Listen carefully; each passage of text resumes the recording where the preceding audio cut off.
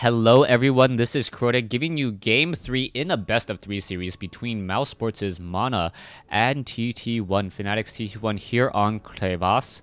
I believe I'm pronouncing that correctly. It looks like Crevasse to me, but then someone's like, no, it's Crevasse.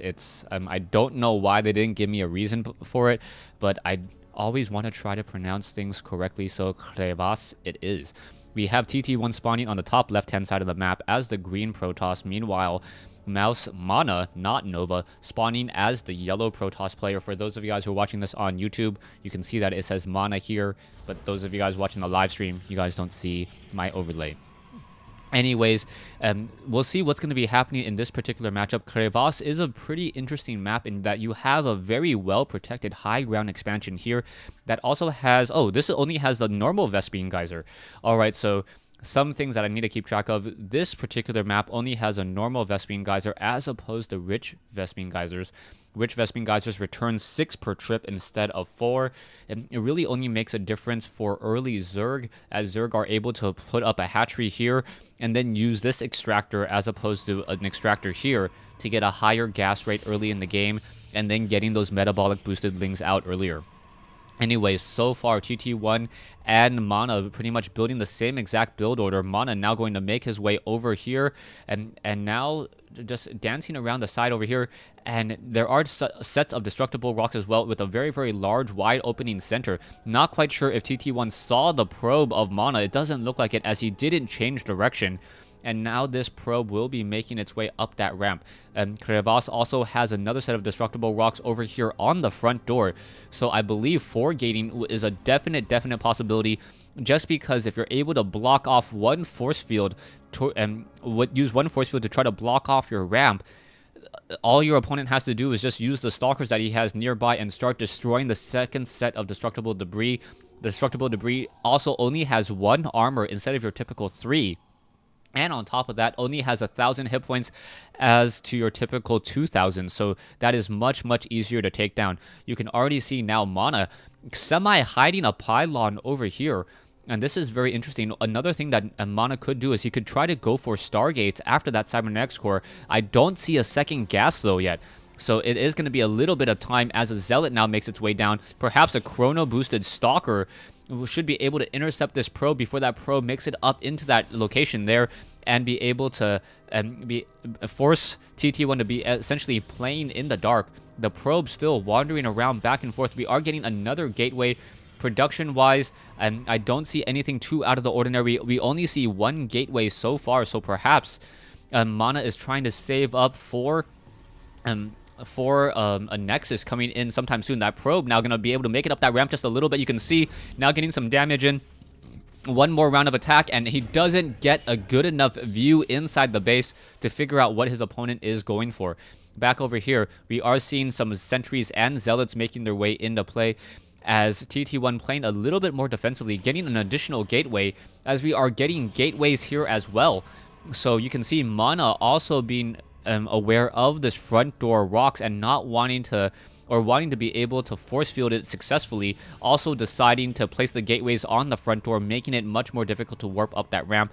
And now also Mana setting up a pylon here, allowing him to warp units onto the low ground and perhaps stop any additional reinforcements if they're trying to come in.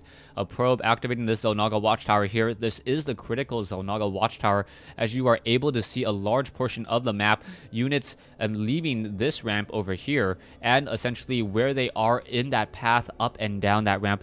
The mini-map actually looks kind of funny in that I don't know if you can actually see up onto this high ground. It doesn't look like you can... Does he actually see it? Okay, he does actually see it. The mini-map is just darker, so it doesn't look like this part of the map is actually revealed to me anyways. Zealots and sentries now making their way down, as the probe perhaps going to try to set up a proxy pylon somewhere. We are getting a robotics facility, so it is going to be a 3-gate with a robotics facility. Those stalkers now making their way down. And if Mana this time is able to get into Colossi first, that would be very helpful to him, as those Colossi are massive units able to break down force fields very easily. 3 stalkers now retreating home as this game continues. probe-wise, production-wise, both players want to make sure that they do not overexpand, and at the same time do not want to make sure that their opponent doesn't have an expansion either. Oh, this one probe going to get destroyed very easily there. Down it goes as more Stalkers now coming in, and this is going to be a problem for TT1. TT1 actually may lose this Stalker, and it does take some critical damage, but the Stalker will be able to return home and at least recapture that Xel'Naga Watchtower.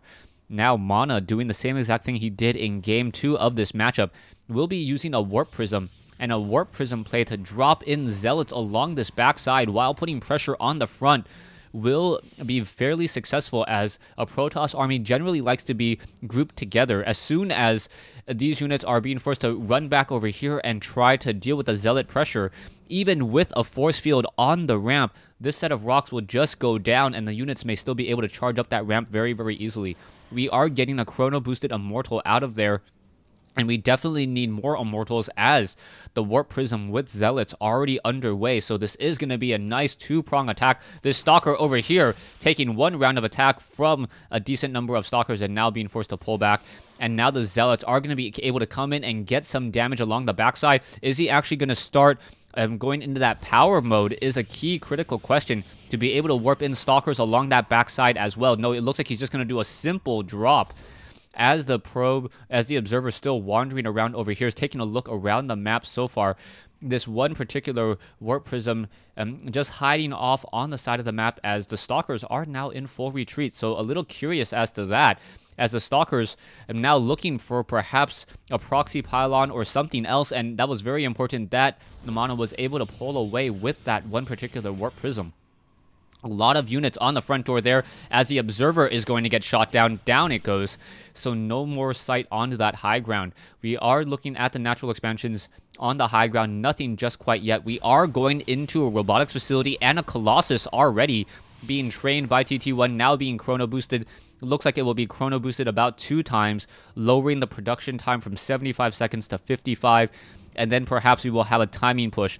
So the Zealots are going to be important. The Immortals only with a range of 5 also going to be very important, as well as they're going to try to damage as many of those Stalkers as possible. The Stalkers are leading the way since they do move a little bit more quickly. One probe over here apparently not watching the Xel'Naga Watchtower, and realizes that it will get shut down in just a moment, and down it goes. And it looks like TT1 deciding to pull back as the Zealots are now just running around on the inside of the space. Workers killed already at 5, as now Mana just getting a lot of damage onto that Nexus. This one Colossus, though, gonna be more than enough to get a lot of damage onto those Zealots there. One Zealot left behind by TT1 there, as now once again being dropped down, and that is a bit of an issue as those Zealots are dancing around back and forth. The Warp Prism now trying to just fly away and will be able to successfully escape with 3 of those cargo in tow. Stalkers, Immortals, and Zealots currently perhaps trying to do a little bit more pressure on the front door. This is a really large game of tug-of-war, trying to distract your opponent so far.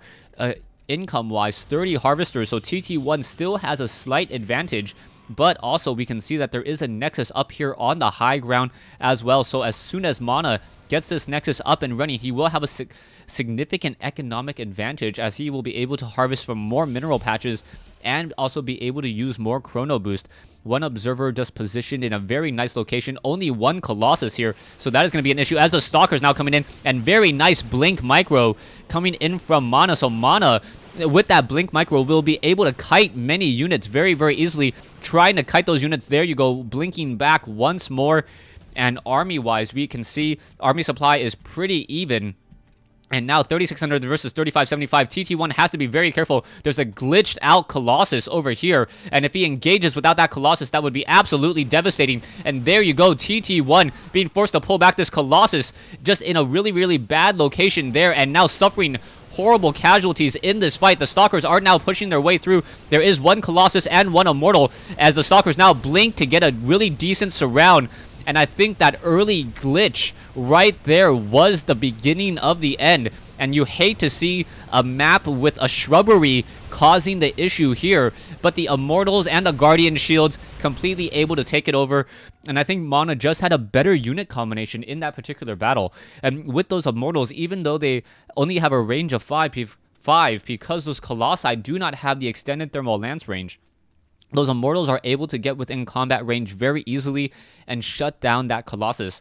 I still believe that if this Colossus was part of the battle over here and able to get in perhaps 5 to 7 rounds of attack with that splash damage, something very, very, this battle would not have been nearly as one-sided.